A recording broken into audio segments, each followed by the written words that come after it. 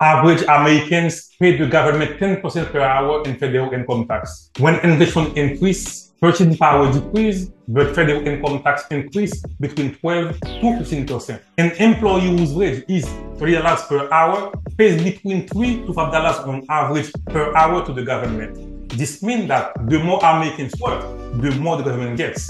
And as inflation goes, the less Americans save. Experts say that inflation does not occur because businesses increase their prices, but because the federal government spends, borrows, and creates too much money. Therefore, inflation transfers wealth from the people to the government, and we, the people, feeds the government just because we work and eat.